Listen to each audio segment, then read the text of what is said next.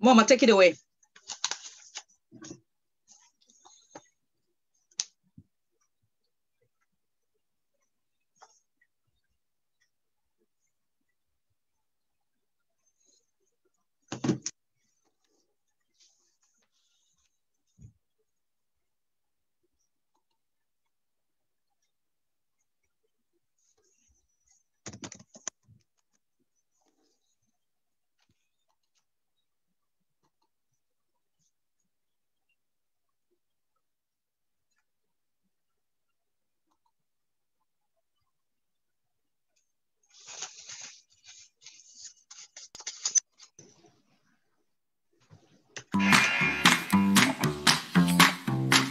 Meet the hosts, Oche Ajifia, former warmer, but with you, Winifred Ibuanigo, and Joma Mwapa.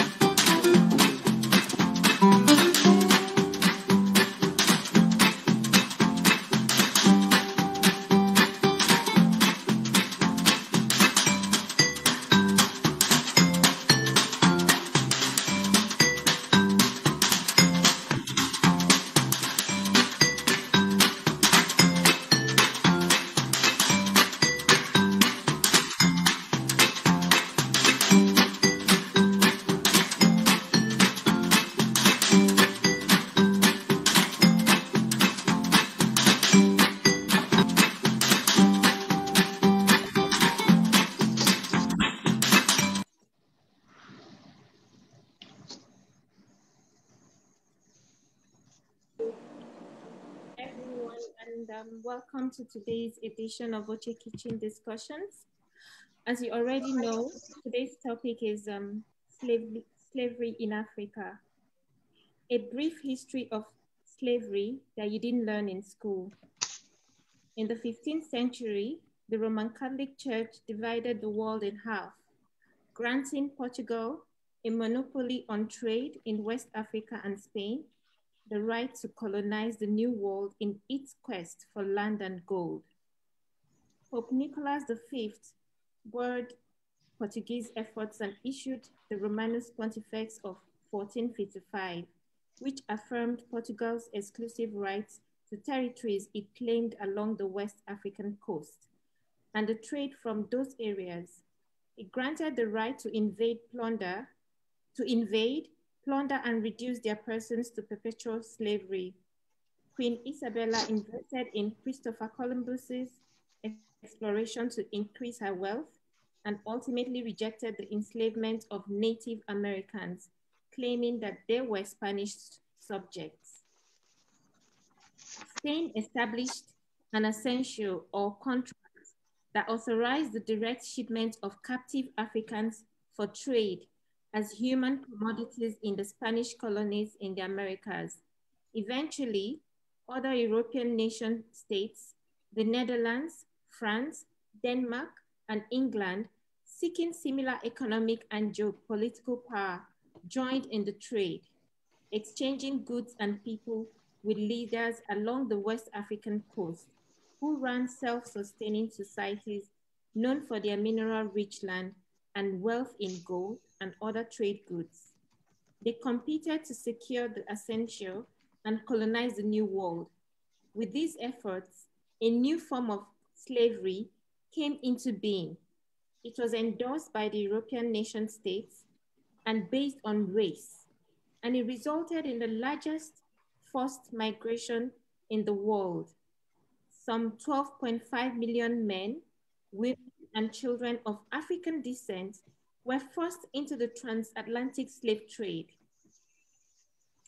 The sale of their bodies and the product of their labor brought the Atlantic world into being, including colonial North America. In the colonies, status began to be defined by race and class, and whether by custom, case law, or statutes. Freedom was limited to maintain the enterprise of slavery and ensure power. Joining us today are two special guests, Mr. Nas Mayo Adeniran, a former director of Nigerian Museums, president of the International Council of African Museums, chief executive officer of RAA Heritage Limited, heritage and museum consultant. Thank you and welcome to our show, sir. We're happy to have you here.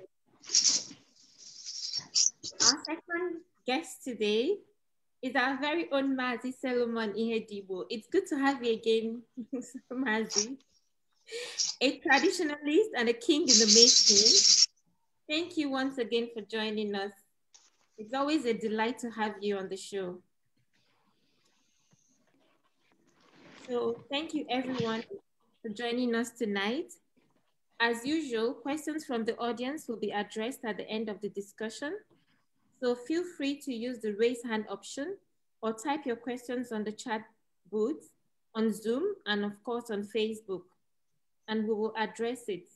Also know that over time on Oche Kitchen will continue with your questions even after the show has ended, and that is because we love you so. So I'm gonna jump right into it, and my first question is to Mr. Mayo Adeniran. Sir, please can you explain the origins and workings of the African slave trade? Wow, that's a very hard one. I would say the origin of the African slave trade was that Africans were responding to a trade that they did not totally and fully understand. There was a current, a universal current that was going on in Europe, which necessitated certain actions. The Africans went into it without cognitive recognition of what the trade was all about. Very true. Something I had said while making preparations for the development of the Slave History Museum in Calabar, and we invited several scholars over 4 years to tell us the history and the very beginning of African slavery. Yeah. More importantly, the transatlantic slavery. And the essence of it was that many of the scholars at that time could not pinpoint exactly what it was. And the reason for this are that, you know, there are parallel stories all around the world. There were parallel happenings around the world. But there were internal slavery already in Africa. Yes. But their response to internal, to the external, yes, was spontaneous because they did not have a total knowledge of the ramifications yes, around the transatlantic slave trade. You know, even to today, the Trans-Sahara slave trade is still on. It predates the transatlantic slave trade, and they borrowed some of the principles of the Trans-Saharan slavery to use also in the transatlantic slave trade. You said currently. So the origin is still a little, the origin is still a little bit of a mystery of how it all began. Wow. It's sad to note that it's still happening in some places. Yes. Okay, my second question is for you, Mazi. Are you there? Yes. Okay. So the question is,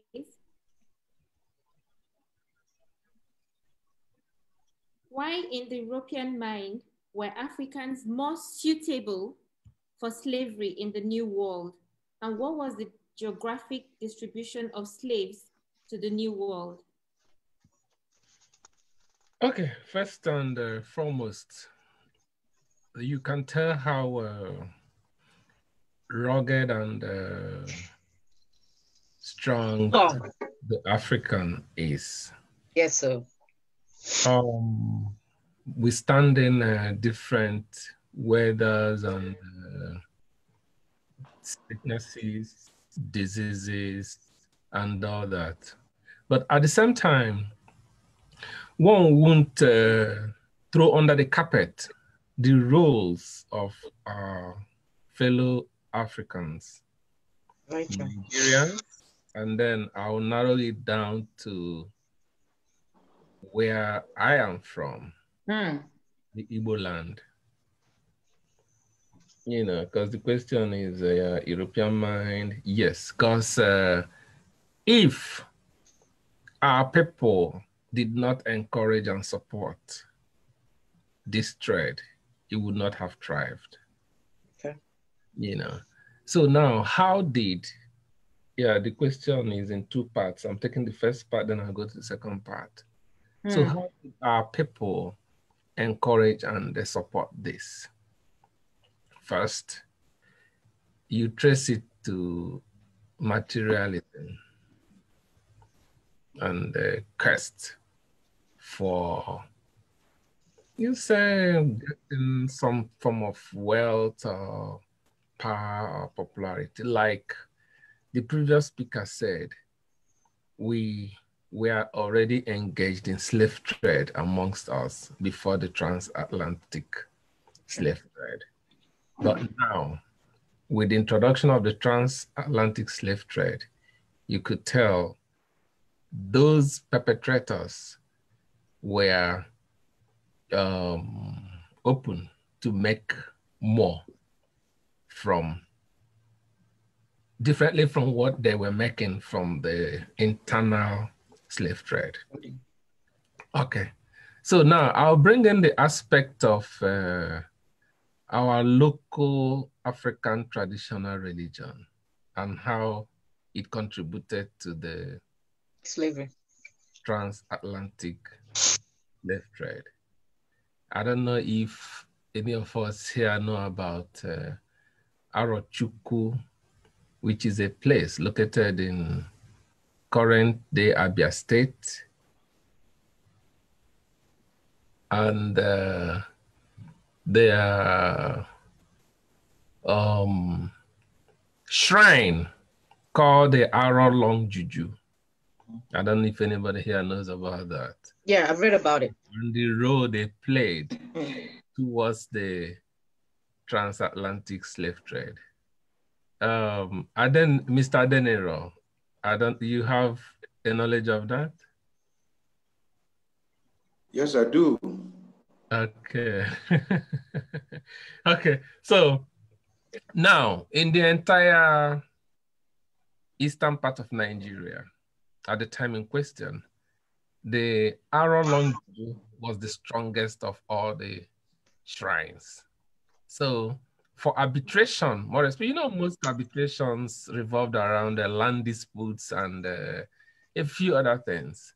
So most people from different parts of Igbo land went to Arrow Long Juju to seek redress over matters.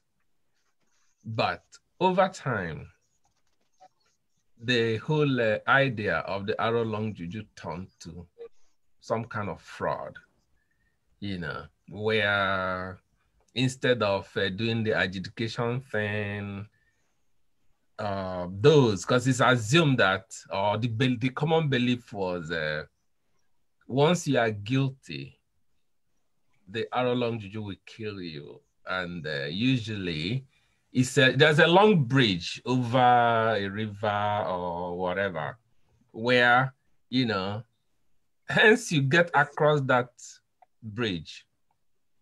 If you are innocent, you come back alive. But if you are guilty, the belief you don't come back.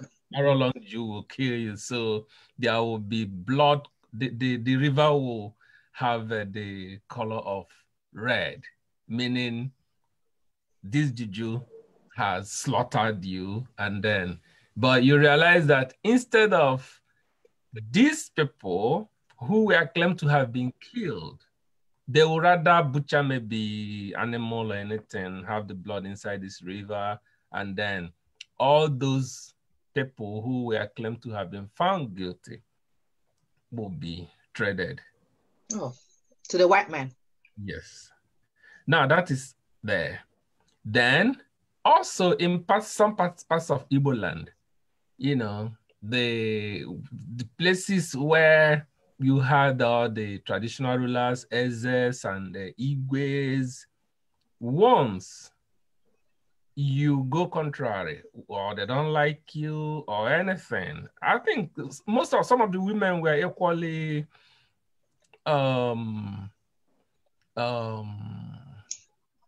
Traded. You know, you go contrary, you know, not even that you go contrary. Maybe your husbands find something wrong or your family members find something wrong. Next thing will be You're sold. You are sold, you know. So now you can tell if our people for the quest for materialism never supported this, it wouldn't have. Then on the second part, the question is the geographic distribution of slaves to the New World. Okay, yes, geographic distribution of, you know, we were taught and we came to understand that most of these slaves were shipped to the West Indies, and our current day West Indies, you talk about Jamaica, because at the time in question, sugarcane was like the black gold of today. So they needed people who could withstand the whole things associated with farming, standing it, and the sun too. Yeah, so that's it. That's basically where most of them ended up. Yes. Yeah, from what I read, Mr. Adeniran, you could prove me wrong. From what I've read, and I've seen some YouTube videos, they shipped some to America, they shipped some to Brazil. They still have a Yoruba community in Brazil. They shipped some to Brazil, and some came back to Africa. I think they said Liberia. Yeah, then the Caribbeans and stuff like that. Sierra Leone. Sorry, Sierra Leone, not Liberia. Sierra Leone. Yes. Thank you. I think it's Sierra Leone I heard. Sierra Leone. Yeah. Thank you. Thank you. Yeah, Sierra Leone. Yeah. Thank you. So my next question is to you, sir, Mr. Adeniran. What was the Middle Passage, and how did Africans respond to enslavement and Middle Passage? Well, for the transatlantic slave trade, you know, we have what we call the triangular over the Atlantic, the triangle over the Atlantic. And the first voyage is that ships came from England or from Europe and came to Africa, you know, with some goods for exchange of slaves, and then moved slaves and spices and other agricultural produce, and moved them to the New World, as it was called. And then agricultural produce, largely sugarcane, cotton, tobacco, and all that were shipped to Europe. So the bottom line of the triangle is the one they called, most especially, they refer to as the Middle Passage, which is from the African coast to the New World, because that's the one that involved human. The other two passages are more or less of goods. The one is the raw material, the other one is the finished product. Okay. But the middle one is the one that moved, human beings into the point of labor. And that involves several issues and several things, and it depends on who is making the interpretation or who is doing the narrative. You know, different kinds of ships came from Europe, largely from Liverpool, in England, Liverpool and Bristol supplied most of the ships, higher than anywhere else. In fact, it was even stated that the boat or shipbuilders even built these boats for their enemies, or to go out to Africa to carry more slaves. And the inhuman nature of the transportation of people from African coast to the New World was the one that actually earned much more meaning of the Middle Passage. And here there were several actions and inactions and reactions that happened along the Middle Passage. There were different kinds of cabins that were made for people, you know, which usually is about the height of the length of a human being lying prostrate, and maybe a maximum room of 3 feet high, which will allow you to move your shoulders around. And they arrange people head and legs across, which was highly inhuman. And they arrange them in levels. Sometimes when somebody above defecates or urinates on all that, it seeps onto the bodies below the deck. So the culture then was of great hardship to the captives, and that many who had the opportunity to revolt did revolt. Where they could not, you know, then they had to bear it. And the weak ones or the very stubborn ones were thrown overboard. You know, when there are riots and all that, they throw them overboard and some of them die that way. So the Middle Passage has its own history and has its own narrative, and it's a few of them have been well documented from the account of some of the ship owners or the captains of ships who kept record of what happened in their various ships on each of the voyages that they had from Africa to the New World. So largely because the bottom triangular line involved the human trafficking, that's why it was specially given the Middle Passage. The other passages were raw materials going to Europe, and the other one was finished products coming down to Africa in exchange for your human commodity, quote and unquote. Thank you. So, Mr. Adeniran, from what I understand, they came store our raw materials, right? Then made them into products, and then sold it back to us in exchange for our humans. Hey. Yes, they buy a lot of our that's the cocoa, our cocoa. So, Benson, hold on. Palm oil and spices, more specifically, ivory and other agricultural produce.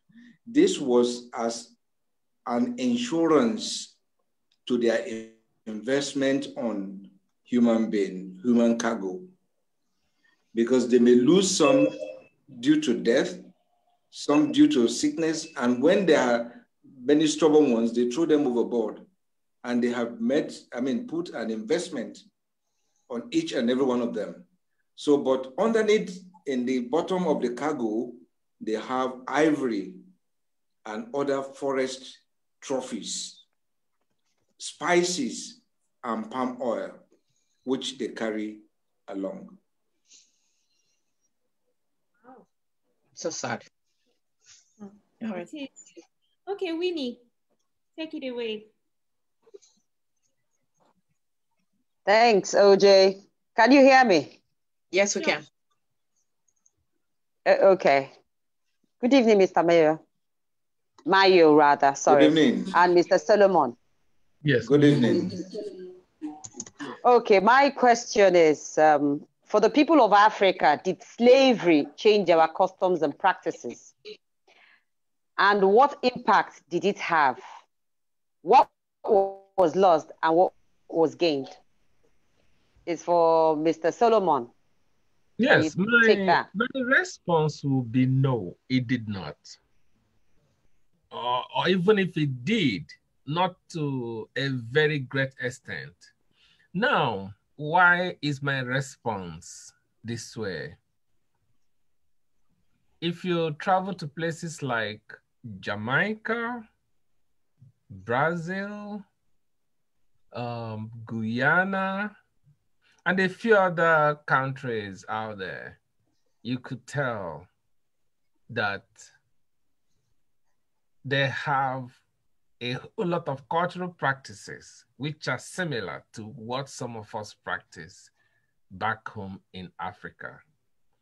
Now, I'll give you an instance pointing directly to certain practices in Jamaica.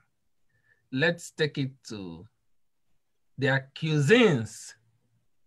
I happen to have a sister-in-law who is Jamaican.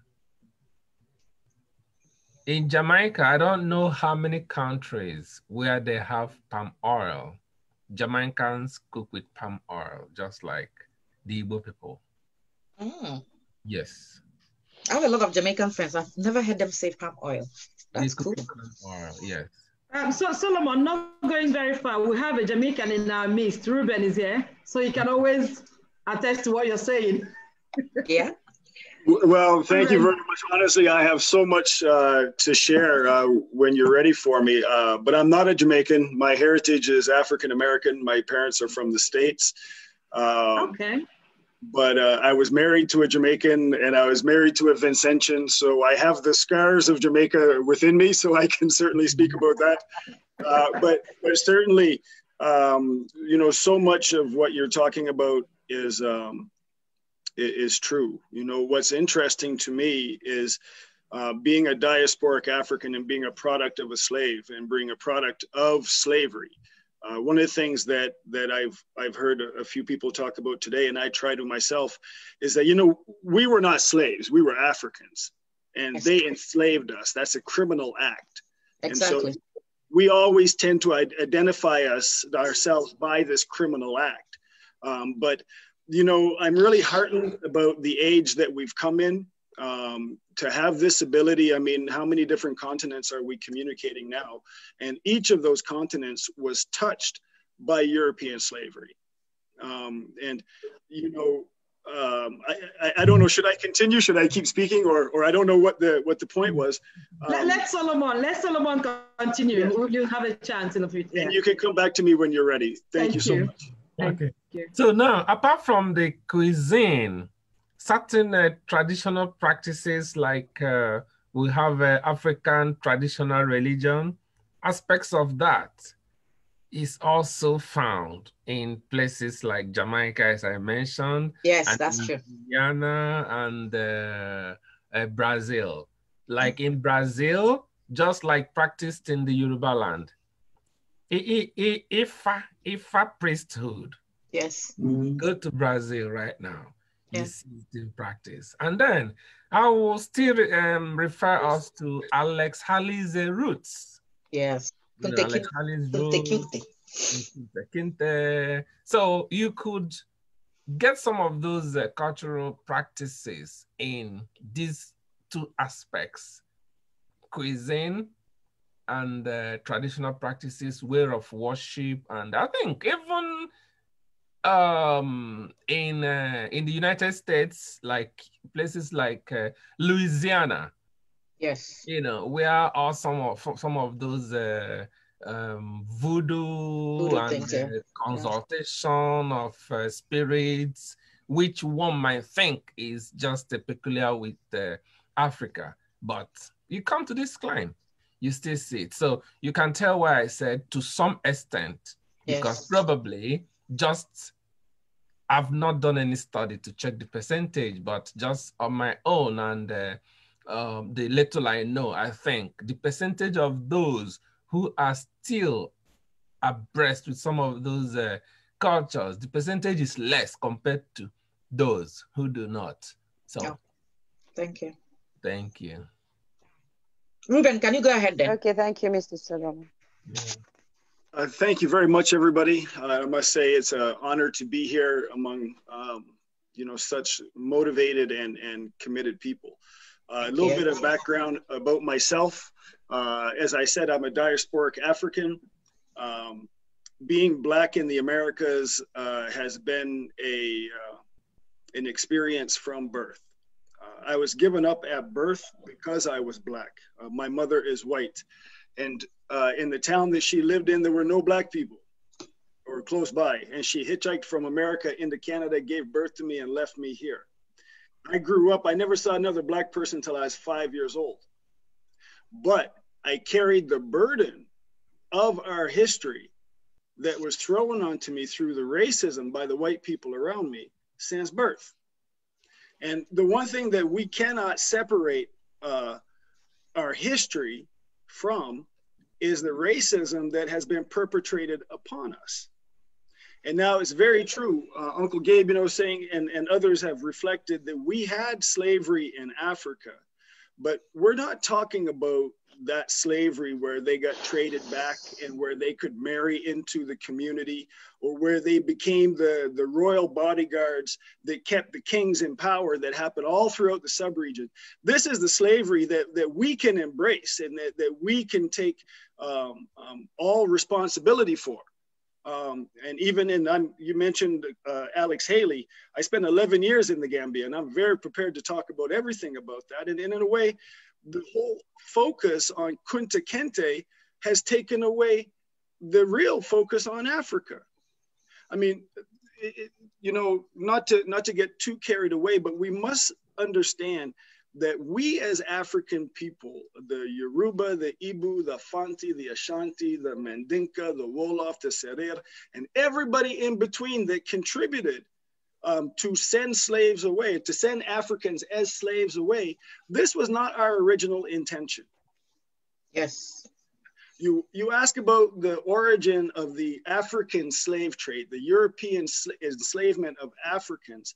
The story that I know, as others have said, we all have our stories.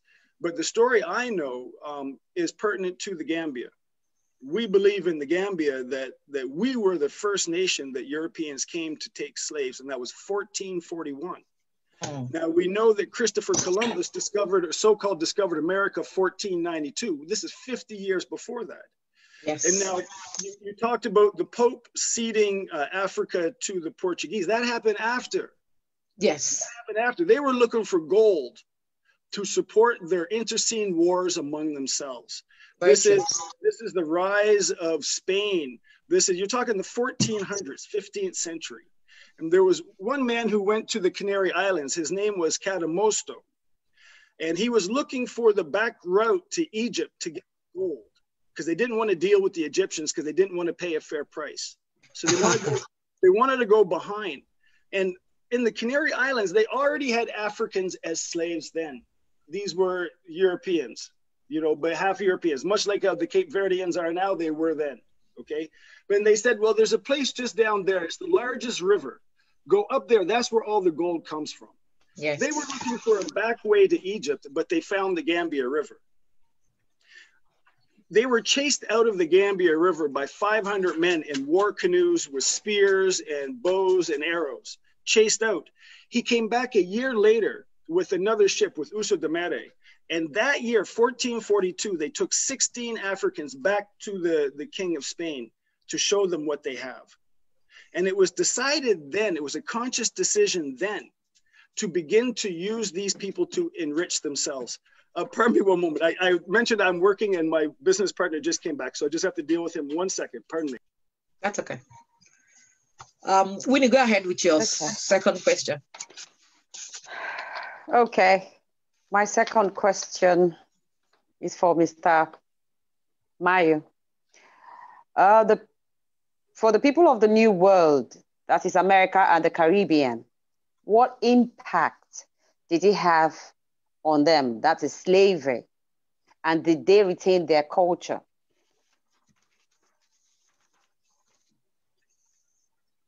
Mr. Mayo. Hello? He's muted. Can anybody hear me? No, he's muted. Okay. Okay.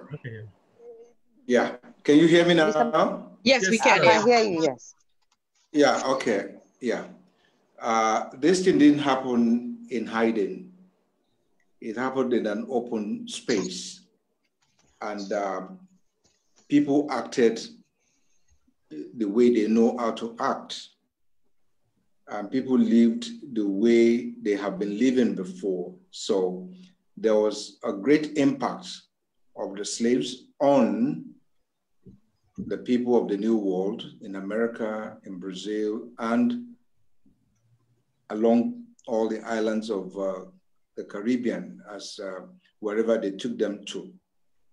There was a great impact also at home in Nigeria, based on the first question that you, and I've listed a few things, you know, it affected the food that we eat and the food they ate.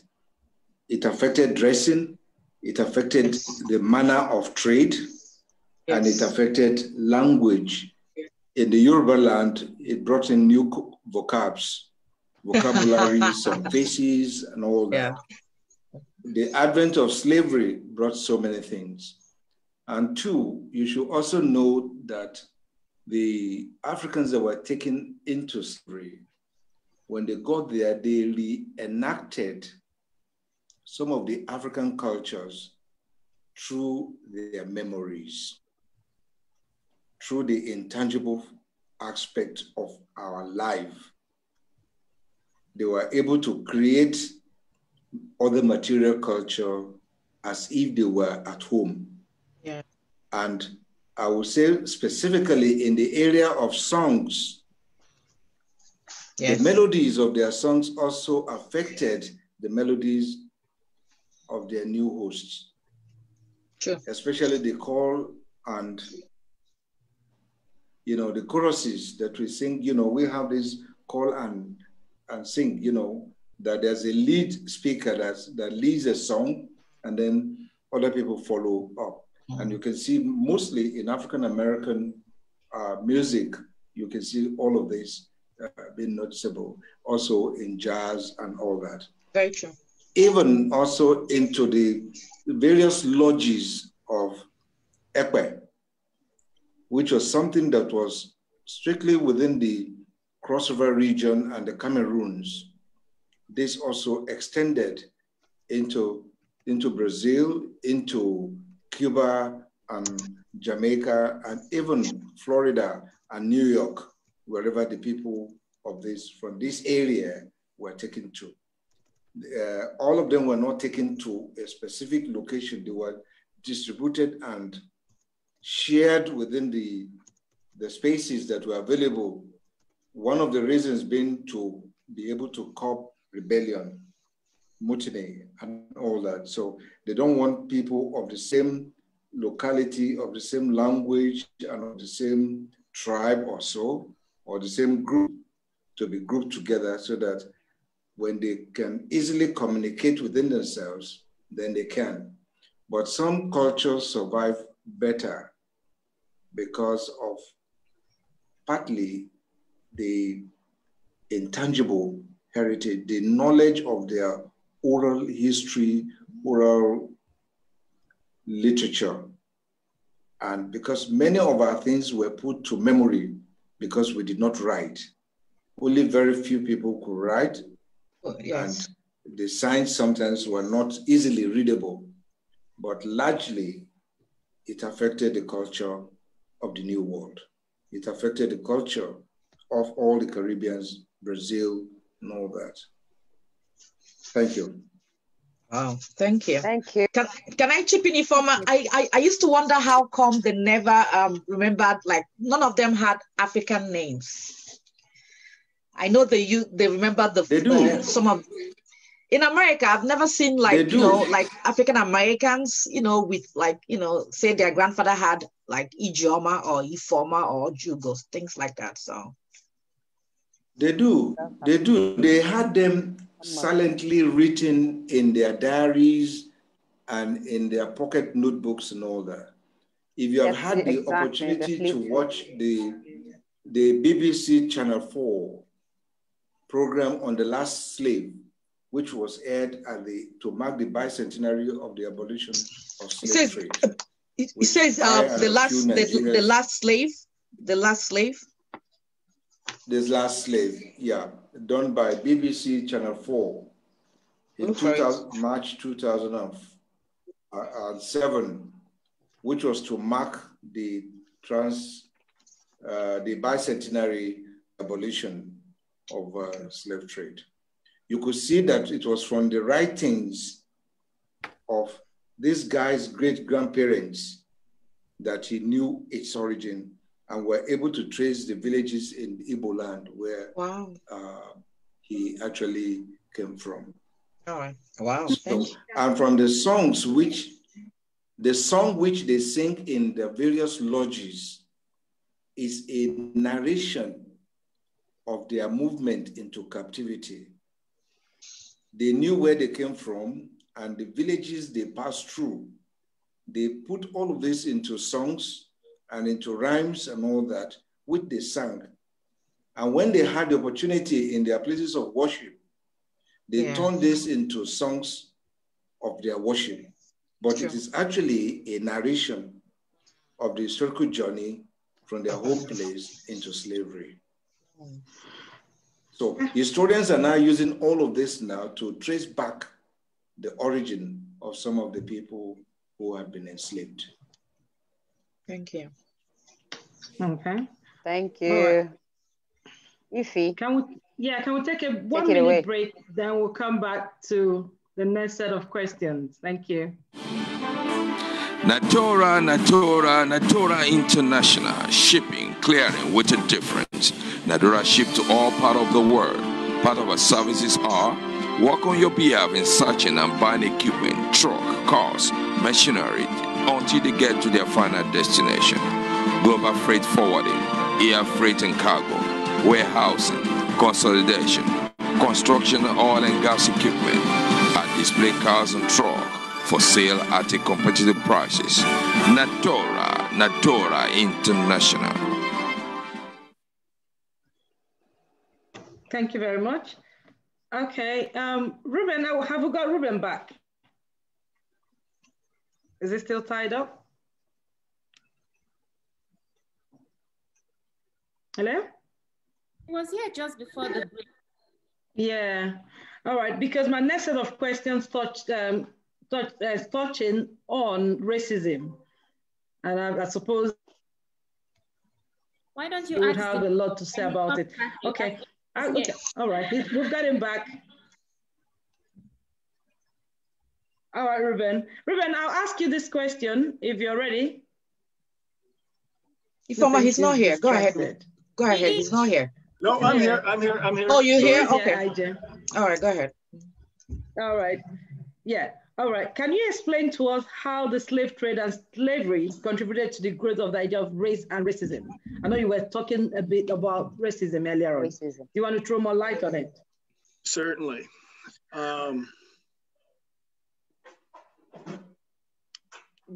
You know, we have to put ourselves in the context of the origin. So whatever the origin is, we know it was around the 15th century. What was happening in the 15th century? Europe was at odds. The old empires were growing. The Moors had just declined in Spain. So it's not like Europe didn't have a history with us, because during the Moorish time in Andalusia, there were Africans there in high places. The Europeans cannot say that they thought the Africans were less than them, because they saw us always as their equals. But they were fighting against a dark future in Europe. And so the end of the Moorish times was a time of racism. It was a time of Europeans. They wanted it for themselves. And it was a time of greed. So it was with that greed that they came down and descended on us. What they had, the only thing they had that we didn't have was the technology of weapons. Everything else that they had, we had. Gunpowder. Well, swords even at that time, and gunpowder and ships of war. They had technology, and they, instead of using that technology for the global growth, we see even today with the COVID-19 vaccine, the United States is hoarding everything. This was their same mentality back then. The enslavement of Africans from the 15th century has always been about to degrade us. They knew that our societies were even more advanced than theirs, even those ones that came into the Gambia in 1441. If you look how a normal Portuguese peasant lived, and then you look at how a Mandinka lived, who's more healthy, who has a better family structure, they knew what they were doing. But for them, it was only about greed. We don't have to look far. Even in our modern day society, we have the cocaine. Cocaine and slavery are basically the same. Yes, one was a human product, the other one is a drug. But it's the same thing like when we talked about how we as Africans, how we embrace slavery in ourselves. Okay, are we the perpetrators of this slavery? They want us to join with their racism and their racist genocide, but it's not the same. It's the same as saying the coca farmers in Peru are the same as the drug barons and the people in the United States who are making cocaine available. We were part of a trade system that was not part of our internal economy. It was not part of any of that. They introduced racism to us.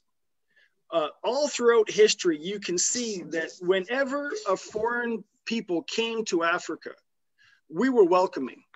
Now, I mentioned about the 500 war canoes chasing Catamosto out of the river. I would probably tell you that they had heard about these white people, and they knew. Mm-hmm. Years later, when they came back to the Gambia and they wanted the gold, and they found the gold in Mali, they found it was there. They used to travel up country. We trusted them so little that we would never meet them face to face. We would give them a point where they would come and they would put all their trade goods down. They'd walk 2 miles away, two days away from that, and wait a day. Then they'd come back. Beside that, we would put gold. If they thought the gold was enough, they would take the gold, leave the goods. If they didn't think the gold was enough, they'd leave both. So the Africans would have a chance to put more gold if they wanted to up the deal. And if the Africans said, no, I don't want it, the gold would be gone. We didn't even want to deal with them. So we can't let anybody tell us that we were chasing them. You know, we also have to take into the expedient that when Africans finally got involved with the trade, and you can find this out specifically about the Gambia. It's an online story by a guy by the name of Francis Moore, M-O-O-R-E. And he was an accountant on James Island, which is now Kunta Kinte Island, in the Gambia, at the same time that Kunta Kinte was supposed to be taken in the 1740s, 1750s. And he shows you the logical understanding business that slavery was. It wasn't the pariah that we want to make it. To we Africans, yes, it was a genocide. But to society, no, nothing has changed. Yes. The Donald Trumps of today were the slave drivers of the issue 300-400 years ago. Lloyds of London, you know, you look at the reparations movement that is going on, which I fully support, but, you know, we as Africans, we have to deal with this slavery issue. In the Gambia, almost 100% of their tourism thrust is about Kunta Kinte and the slave trade. But what's the name of the king? What's the name of the last king? Uncle, you know, and people have been saying how we in the West, yes, we have some vestiges of our African culture. But I can tell you, after 11 years in the Gambia, and I had the tremendous opportunity and privilege to serve the Oni of Ife. Oh, so wow. If you want to talk about culture in Africa, there is no place that you have to go anywhere else than Ile Ife. And how the traditional Yoruba and even Igbo and Hausa culture today in Nigeria are one with the society and even the government is a testament for the rest of the world. You will not find this anywhere else. You in the Gambia, our culture there has been a little bit subverted by religion. So now you're only really, you're Mandinka, but you're really a Muslim or a Christian. Yes. In Nigeria, it's a bit different. You found a way to be both and everything at one, and I admire that. You know, I think one of the points I'd like to introduce here, and then I'll stop talking, is about what's next. And I think that me being with you is also indicative of what's next, because in the West, we're realizing, you know, January 6, 2021 was a wake-up call for a lot of people. Yes. But for those of us like myself, I was part of the Million Man March with in 1995, where we put 1.5 million Black men in Washington, D.C. with honor and dignity and stood up, and yet they treated us as pariahs. Okay? Nobody wants to remember the greatness of who we are in the West and what we do. It doesn't matter. Okay, people, you can say, you know, people want to go back to Martin Luther King. They shot Martin Luther King. They shot Malcolm X.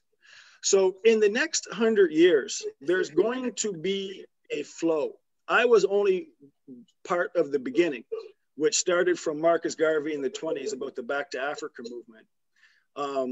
You know, we have to get control of this understanding of slavery.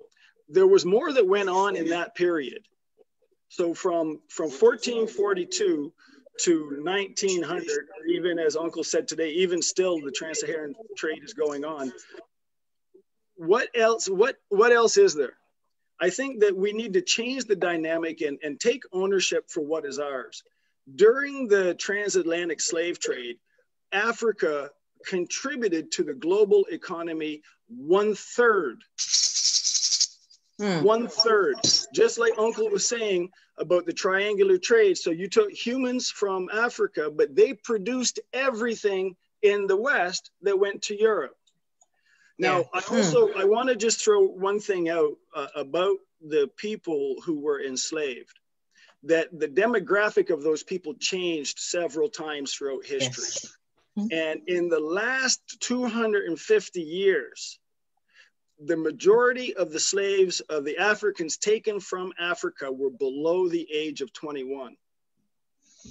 Everybody present here, all of the gray beards like me, all of the women who've already had children, they would have killed you and left you for the vultures on the side of the road. You were not. And so you wonder why we don't have more of our history, because we were taken as children.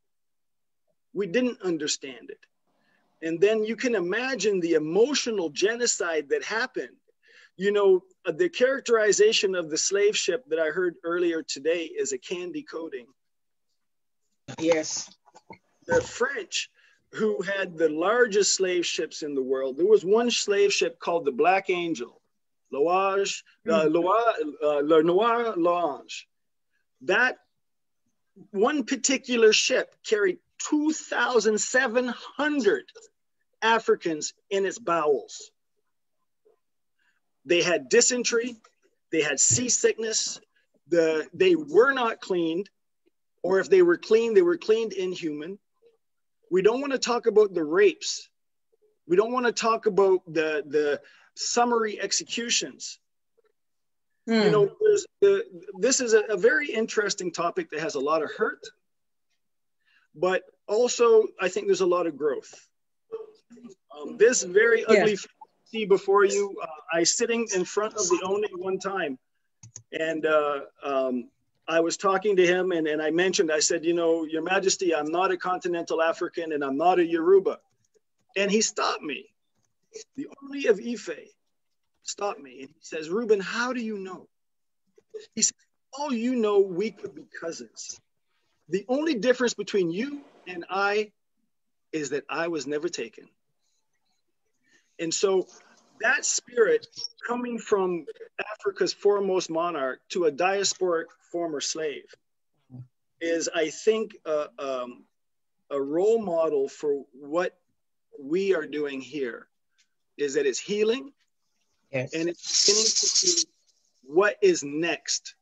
Calabar, Port Harcourt, Elmina Castle, Joffre and Alberta, Dakar, Gorée Island, all of these places, the Europeans made the gates of hell, but we will transform them into the gates back home. And so I really think it's important that we embrace this topic, but we look at it from a real holistic point of view, that we know that we've lost something. It was a coup d'etat. They cut the head of our culture off. But now we have the ability to come back together to regrow that head and to regrow it without that absence that we had before. Yeah, I think you're right. I think you're right, Reuben. We have to schedule another show, and we hope you come back and we'll talk about it from a holistic part of from what you're saying. Sageb, your hand is up. Do you want to say anything?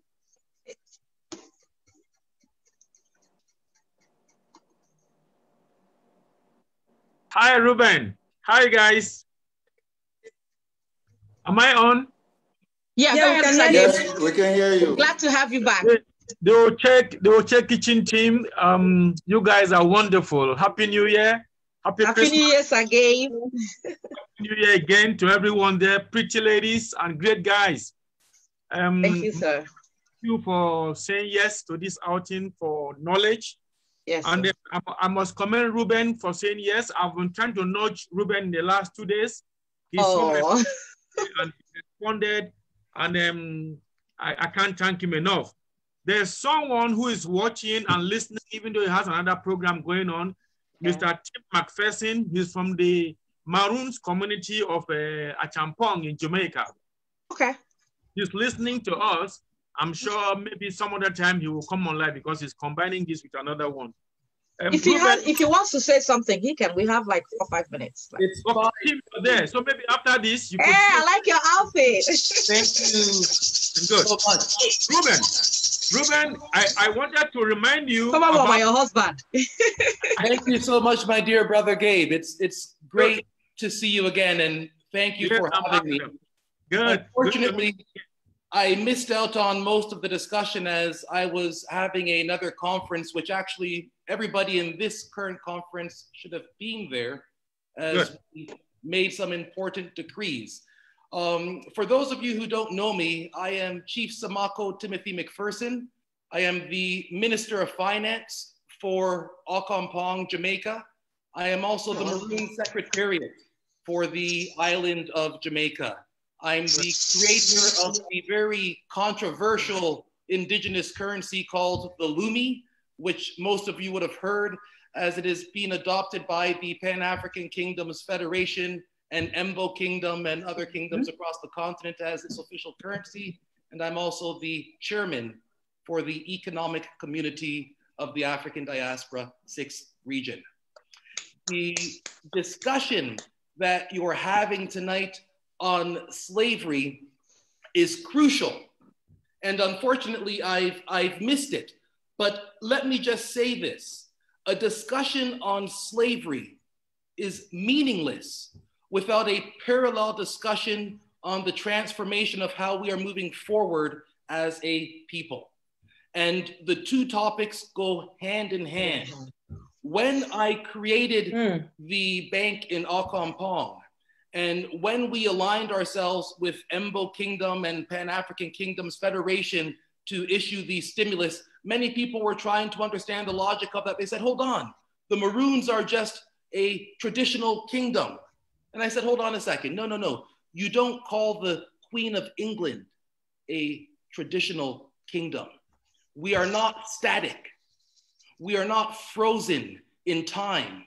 So yes, we've gone through a major psychological, emotional, ancestral tragedy, but we must keep it in its historical context with a view towards where we are going in the future. And in that future, Africa ceases to be tail and it becomes head again, as we always have been. And so I thank Gabe Ona very much for inviting me to this auspicious group.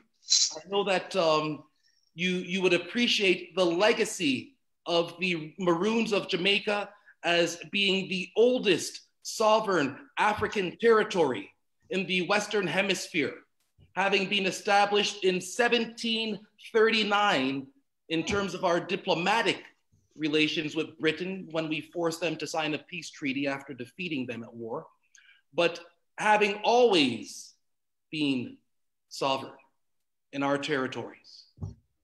And it is appropriate that the Maroon territories of Jamaica today has become the official headquarters for the African diaspora. So in the same way that Addis Ababa is headquarters for the AU, this legacy of our ancestors has allowed us to be, rightfully so, and vindicatively so, headquarters for the Diaspora 6th Region. We just made, about 15 minutes ago, a very important decree that I would like to share with you all. We will, with immediate effect, be establishing a Royal Academy Pan-African Health Organization, which is being for health and medicine, which is being structured specifically for the purposes of giving preliminary assessment and review of any and every medication that comes on to continental Africa in the context of with the name of a vaccine. We will be engaging with immediate effect the African Union to make it abundantly clear that this thing called Agenda 2063 is about Africa and the diaspora working together, and that the diaspora will not have its voice silenced. So we will make decrees and we will impose ourselves on the African Union, whether they like our decrees or not, because we are well aware that something called Stockholm Syndrome exists, and some people are still in love with their colonial masters. And so I say all of that only to come back to my starting point. Yeah. As we talk about history, as you talk about Gore Island in Senegal, as you talk about all those, those places that our ancestors went through, those doors, those channels, we must also talk about the future forward. And one of the key frameworks that we are articulating and imposing, and we've already engaged the European Union on this topic, in addition to the elimination of the debt, which we don't have, but in any case, which we will address, we've made it abundantly clear that as the economic community of the 6th region begins to consolidate the diaspora, in the same way that we left the continent through a very narrow door of no return, so shall it be as it relates to Western goods going back onto the continent under this new era of the African Continental Free Trade Area. That the diaspora must be the door in which traded goods are first vetted by the diaspora for African continent. If it's coming from the UK, we have diaspora in the UK. So if we want to see diaspora contribution. If it's coming from America, we have enough diaspora in America. If it's coming from Canada, we have diaspora in Canada. If it's coming from China, by the way, we have diaspora in China. And so only, and I will stop with what I began with, only to put balance on the conversation. The Maroons of Jamaica are the first of the African family to hold political sovereignty. And now as the African family begins to fight for economic autonomy, we've put forth our sovereign currency with no strings attached. Wow, currency? Or the World Bank or any other such institution. And so we now take the narrative of slavery. You know, they had Roots Part 1, Roots Part 2. Well, this is the ultimate next generation. And so we must always balance our slave discussion with our ways forward. Thank you so much, Rona, for having me here. And wonderful blessings to you all this night. Thank you. Thank you, Chief and Reuben and Sergey. Can you guys stick around? We have overtime on Oche Kitchen. I'm sure some people have questions to ask you guys. Please. Okay, Ifeoma, go ahead. End the show and then we'll continue. Okay. Thank you everyone for joining us today. Can you hear me? Yes, we can, yeah. Good. Thank you for joining us. We are happy to have all of you and our special guests, especially those who responded on very, very short notice. Thank you so much. And let me just pick one comment and we'll end the show and go to overtime. Someone said, that Taibo said, if we can learn from the past, heal, grow, and we will be a better people. As simple as that. We'll have to try and put it behind us and move on for real. It hurts. It's sad. It's sickening. Someone said it is, yeah, genuinely. And again, Oche Kitchen, I'll show you, before we go over to overtime, I'll show you what we've got next week. So at least you know.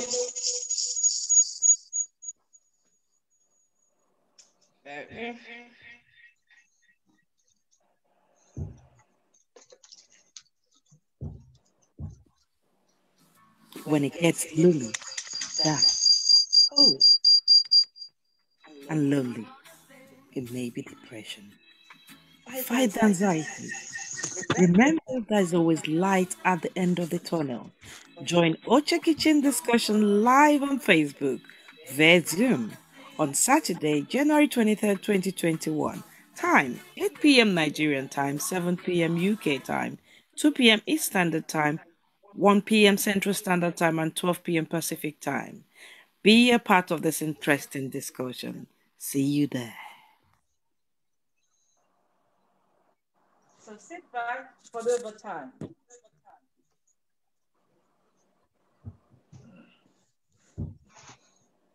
All right. Oje, do you want to throw the question?